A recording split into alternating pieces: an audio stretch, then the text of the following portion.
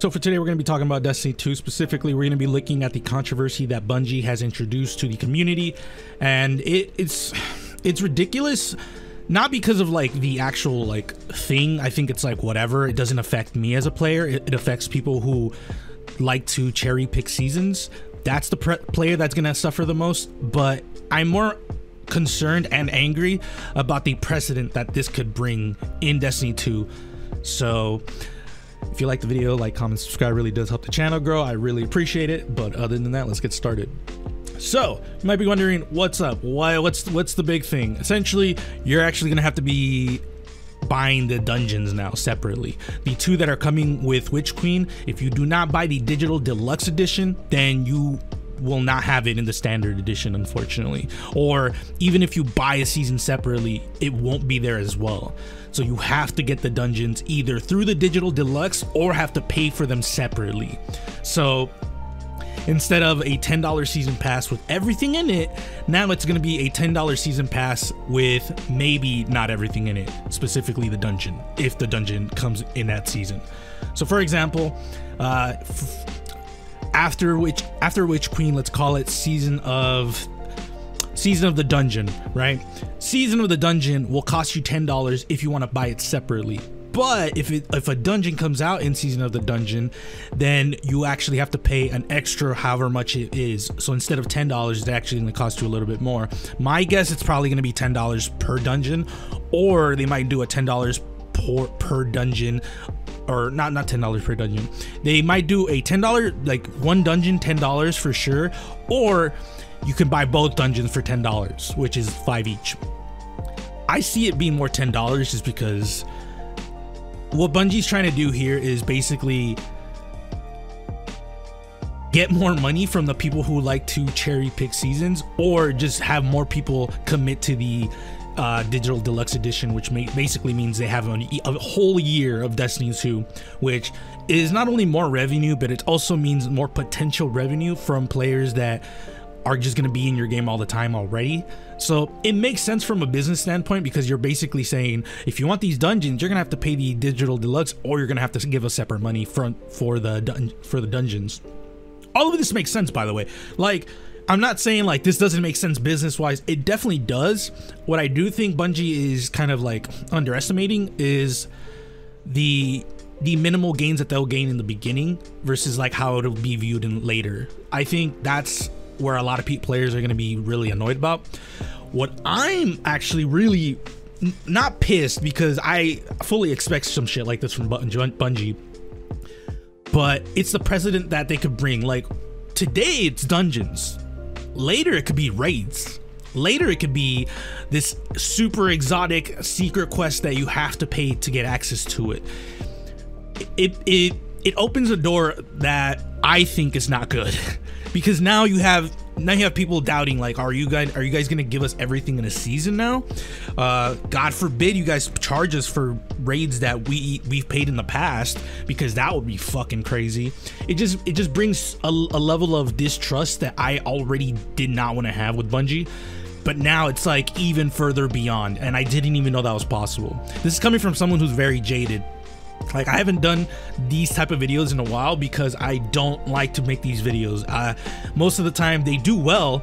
It's just that it brings a certain type of person into my channel that I don't want to entertain, I guess you could say. It brings a player that is basically super jaded, wants to talk shit about Destiny 2, and I still play Destiny 2. I still enjoy it. So I'll talk shit about Destiny 2.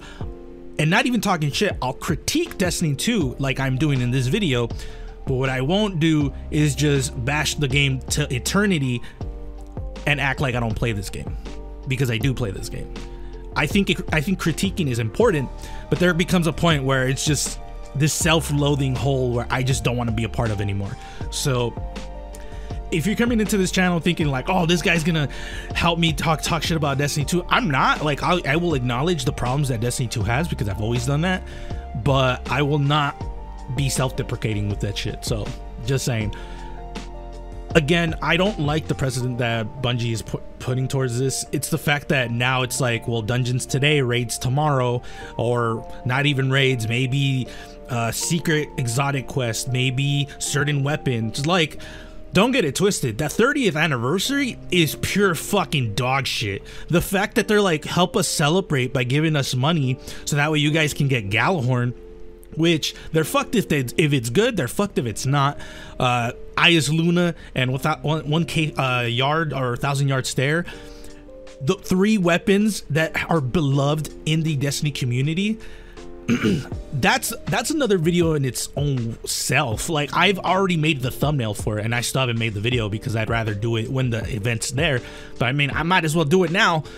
It's just scummy is what I'm trying to say.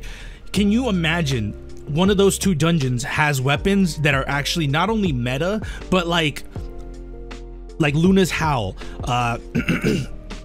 literally that level of meta. People would get mad. It would become pay to win at that point. So at this point, you make 2 dungeons, cool. They're gonna be dope most likely.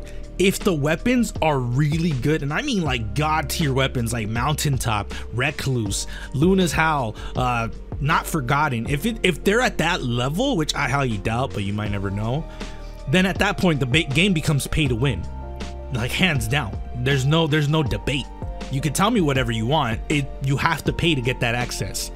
So this is gonna be really bad, and I know they're not gonna walk this back just because it's Bungie.